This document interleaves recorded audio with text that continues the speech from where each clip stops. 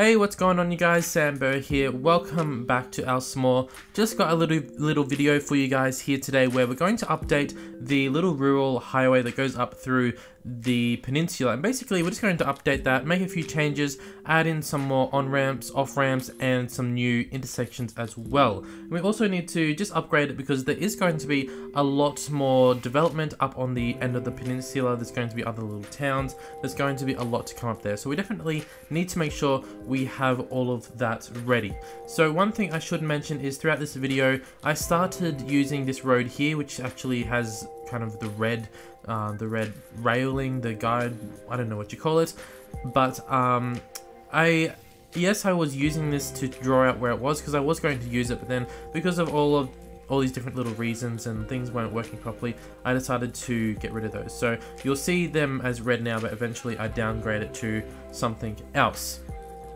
Now the reason why I want to do this is because, like I said, there's going to be a lot more other little towns up here, lots of little developments.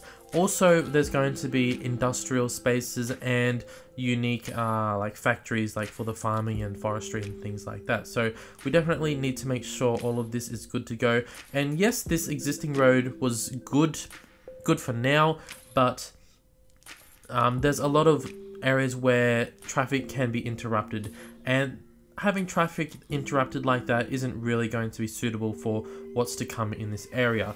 Now, this part through here, I wanted both of the roads to go through here because it's quite hilly, it's quite mountainous, and I didn't want this new highway to go along the shore all the way down to the end. So I wanted it to come up through here and kind of weave through the mountain area here and go along the side of the road because we already have the road there.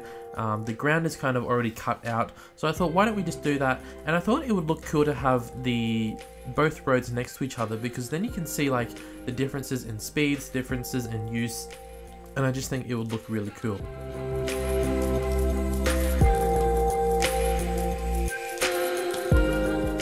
For this part through here, I update the road because I wanted to use the road that has this kind of cement barrier underneath, because I thought it looked quite good just having the cement barrier up against the normal road there, because it is quite a hilly area. We'd need some kind of reinforcement as well, and since it is elevated, I thought, why not use something a little bit different instead of just having it elevated and having an awkward space, an empty space underneath as well. So some of those houses there, they're probably not very happy because, like, once upon a time it was really quiet there, it was just a small little road. Now suddenly they have this big road that's like 2 meters up above the ground, so probably not the happiest, but they'll just have to deal with it. Now, since we are downgrading the original highway to another one, the roads have to be changed. I'm just changing the lighting spacing because I didn't want it to be too bright.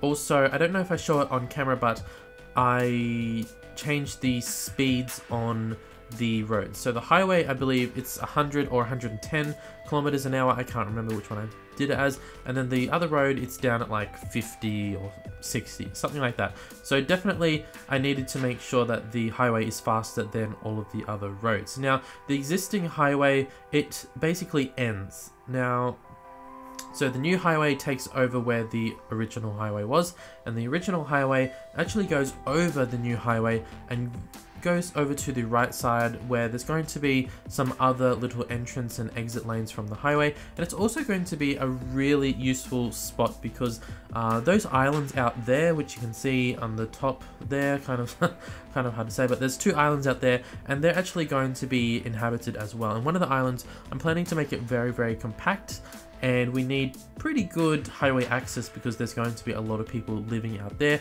and since we are near the highway, we need to have it all flowing very, very well. One thing that I am going to tell you guys is in this build I don't do any roundabouts, so oof, is that a first? So the reason why I'm not doing any roundabouts is because I don't want to have to just rely on them all the time, because I mostly just put them in because they're easy, they're quick, and people understand how to do it. But I want to do something a little bit different, so I want to do more time traffic lights throughout Burgess here, throughout all of these towns in this country in particular.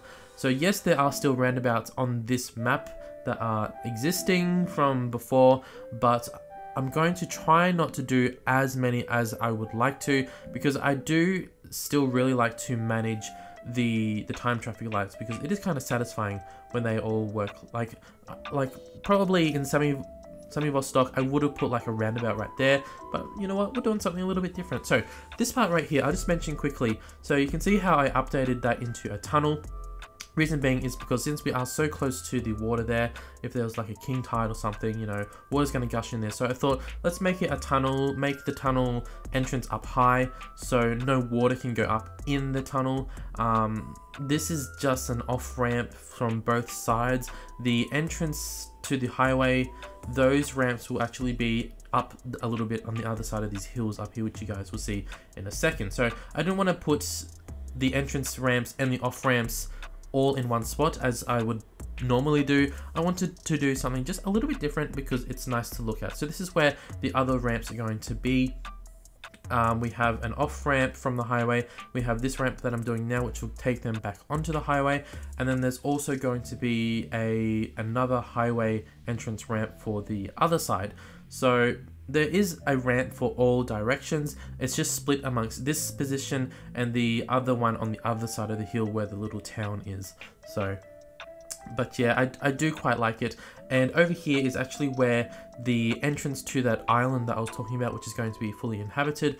The island access point is just going to be there where the sand is, so we need to make sure it's flowing very, very well. But at the moment, I'm not going to do any time traffic lights because we really don't have many people. Like, we only have 31,000 throughout the whole map.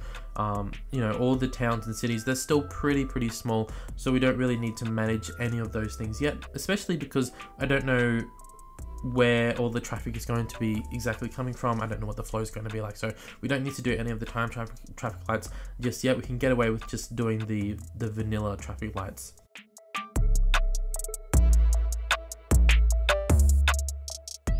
It looks really good when you put in those little signage, not signage, but the drawings on the road there, just to split up where the roads go, and it really just makes it clear where one side of the road is versus the other one. Now here I'm adding on the entrance ramp, so we're going to utilize the space underneath this bridge. So where that road elevates and goes over the highway, that's where our entrance ramp will kind of slowly go underneath a little bit, just so we're using up the empty space and we're making it look a little bit more compact. So I didn't want, since we are in quite a hilly area, I didn't want to have to take away even more of the cliff face right there. So keeping it compact makes it look really cool as well. Now over here is where our entrance point is going to be for the island. Again, I probably would have just put a roundabout where the entrance point is for the island, but we're not going to do that. And then this road over here is going to act as a second entrance point for, what's this town called? I can't even remember what it's called off the top of my head. But yeah, instead of just having one entry point for this town that's up here on the peninsula, it's good to have another one because there's, like I said, there's going to be a lot of different developments in this area, and it's just good to have more entry points. It's going to help them all get into the city. Some of them, you know, there's going to be houses out here. Some of them might just want to go there instead of having to go all the way up to the city to find an entry point. They can find one back here a little bit. So more options makes everything so much easier, honestly. The town over here, it is going to be keeping in theme with all of the other towns. So it's going to be an older style town. So we need to do an older style bridge. You can see I'm going through all of the different bridge types down there, finding one that's suitable. I ended up going with this one right here. I think it looks pretty good. It's just too low for any of the fishing boats to go underneath, but if I were to bring it up a little bit higher, it still looks really good, and the boats would then easily go underneath. But at this point, we're not going to worry about the boats. We don't have any boats to really worry about, maybe in the future. But yes, and then this is the last point right here. So this is going to be one of the main Beersheba highway intersections.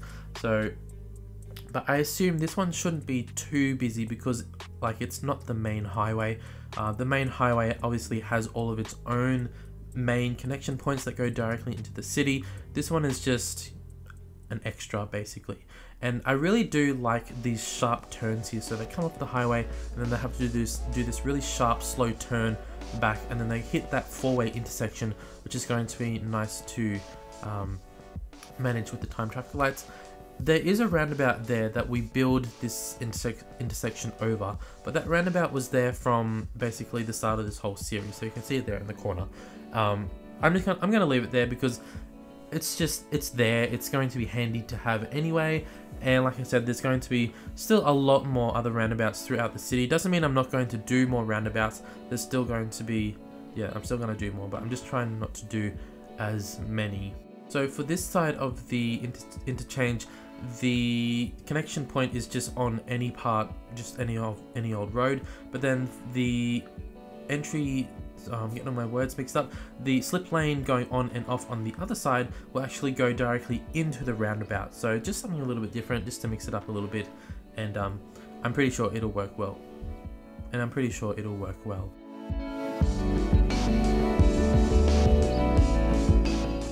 But anyway, like I said, this was just a very quick little video. We still don't have too much traffic in this area, so there's not really too much I can show just yet. So I'm gonna end the video there. I'll give you guys some final shots of these new builds, but like I said, there's really not too much traffic in the area, so it's going to look like a bit of a ghost town at the moment. But keep in mind, there's still going to be a lot more development to come. And once all of those new developments come into this area, then all of these interchange and things and upgrades and things like that, it will make a lot more sense then. So keep that in mind. Anyway, that's all from me. Enjoy the final little shots to see how it turned out, and I'll catch you guys in the next video.